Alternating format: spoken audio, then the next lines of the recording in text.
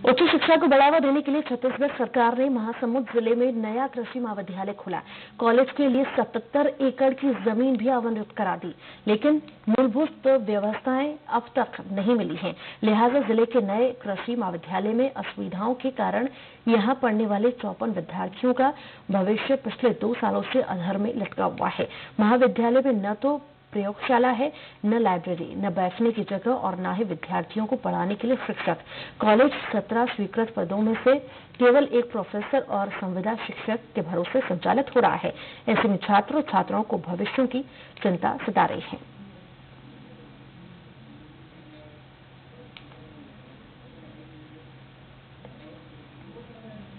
गरियाबंद में